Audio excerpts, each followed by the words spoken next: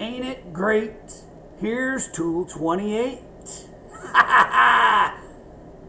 This is a tire pressure gauge. A tire pressure gauge. We can put this on a tire valve and it'll tell us how many pounds per square inch are in that tire. This gauge happens to go to 60 psi.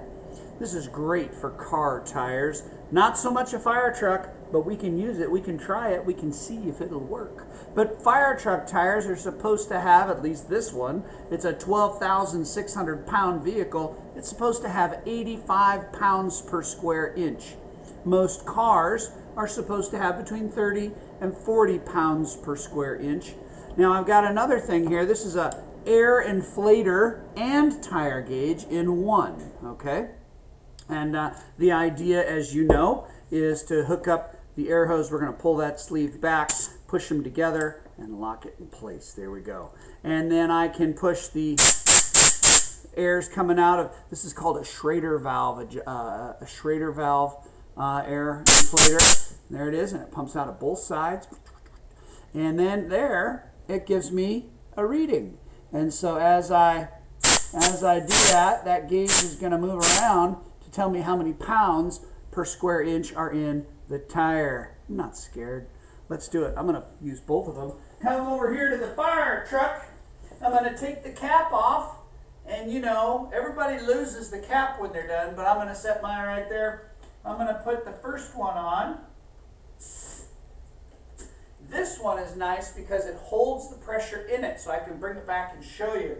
This one, I'm going to put it on there, and it just tells me real time. And there's 65. And 65 is not enough. It needs 85, so I can put some more in. There I am getting close to 70. And there I am at 70. And I can keep going until I reach 85. Woo-wee! There we go. Now, that's the air compressor. And in the process of walking over here, oh no, the cap's still there. That's good. I didn't lose it. I always lose those caps. Take a look at this.